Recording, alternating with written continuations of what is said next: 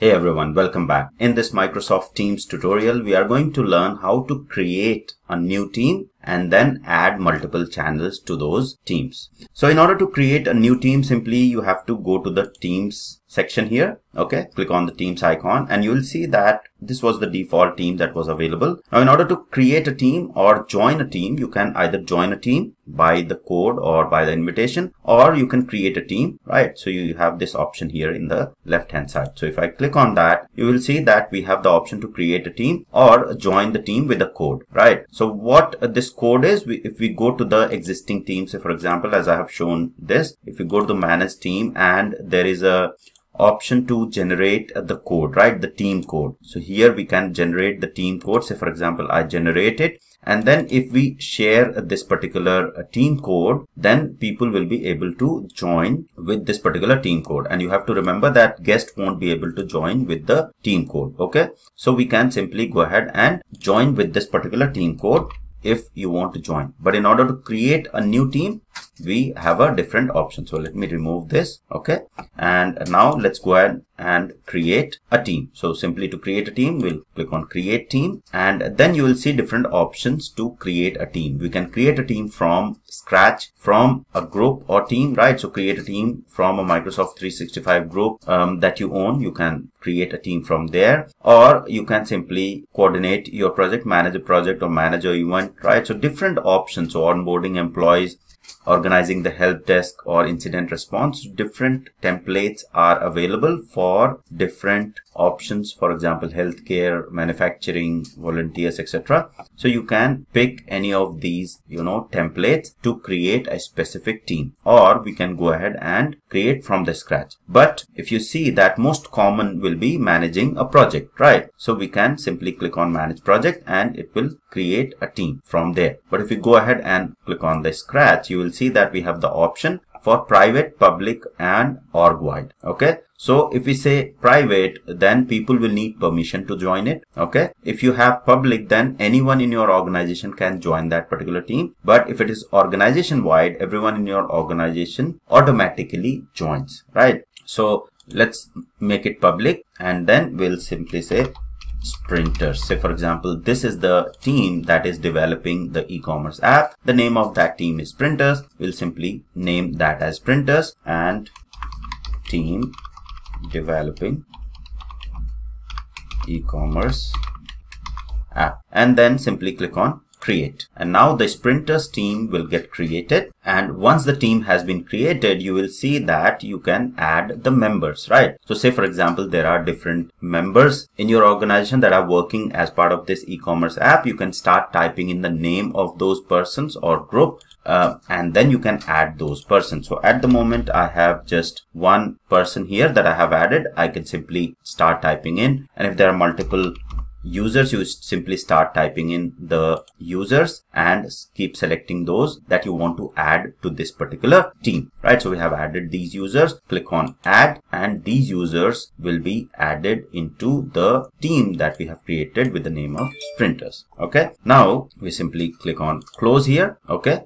And then you will see that the sprinters team has been created, and general channel will by default be there, which is more of having or for communication with everyone. If there is a chat that is happening or there's an announcement that need to be made to everyone, then you put that chat into the general. But this is how you are going to create the team in Microsoft Teams. Now within this team, there is a general channel already. If I want to create different channels, I'll simply click on the ellipses here at the team level and then click on add channel. So let's quickly go ahead and create a development channel. Okay, you can give any name, right? So I'm just giving channel, but you can say development squad or something. Okay, whatever you wish, which makes more sense. And then select the privacy accordingly as per your need, and then as per your need automatically show this channel to everyone's channel list. You simply choose it, click on add, and that channel will be added here. Okay, let's add one more channel, which I'll say BAs, and then I'll add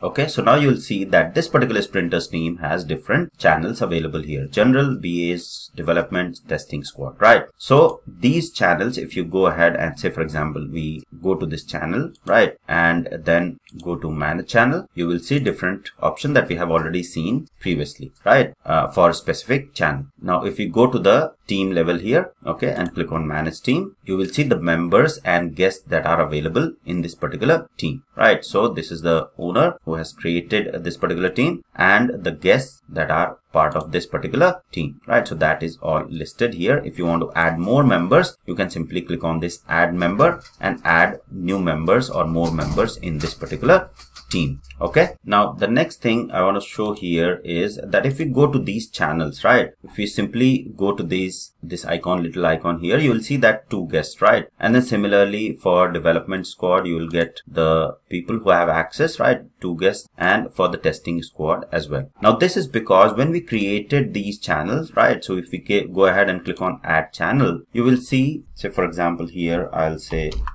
product owners, okay, and then everyone on team has access. So whosoever in the team will be having or member of this team will be by default added to this particular channel, and the purpose of the channel is to limit the conversation within that particular specific role member, right? So that's basically how you will be using it. So if we go ahead and choose this privacy to specific teammates have access, okay, or people you choose from your org or other orgs to have access, okay, so simply choose that accordingly. And then if you don't want to share this channel with everyone on the team, you simply uncheck that, okay. And in that case, say for example, let me make it private, specific teammates have access, and create this particular channel. So this channel, everyone in the team won't be having the access. So here we have to add the members to this channel. Say for example, I just want to add a particular only 1 guest here, okay, and then simply click on done. So as of now, only 1 person is there, right? So you'll see this private icon here, and then if you see here, only 1 guest is there in this particular case. So if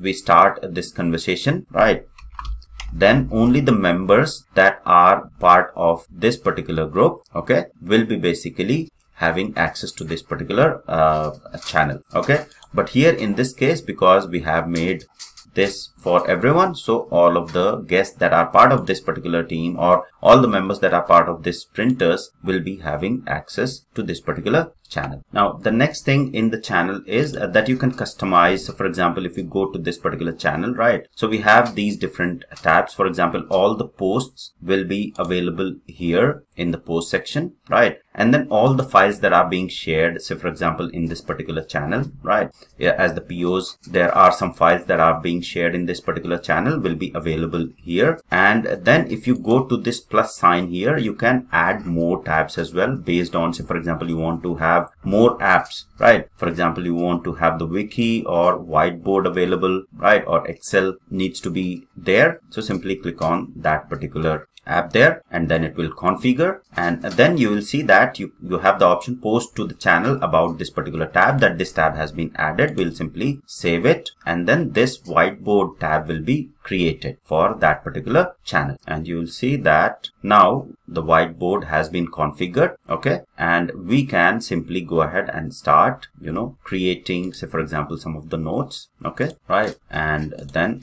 write something on the note, right, and then this will be basically, so everyone in this particular whiteboard or who is part of this PO will be having visibility of this particular app that is here, right? So similar to post, will have the access to the whiteboard, and in the post you will see that because we have selected that everyone needs to be notified, so it will notify that I have added a tab at the top of the channel, which is the whiteboard, and that is available here. Similarly, if you want to play around and add more tabs here as per the requirement, you can add there as well. And this is very good one. Basically, say for example, team wants to work together on the whiteboard, you can simply add that app and it will be available for the whole team there, right? So you can see that it's available there. And now if, say for example, I am part of this particular, I have invited one more member as part of this particular board, right? So I'll go on the mobile app, okay, wherein I have the access, and I'll try to do some of the changes there. Okay, so let me go ahead and go to the whiteboard. Okay, so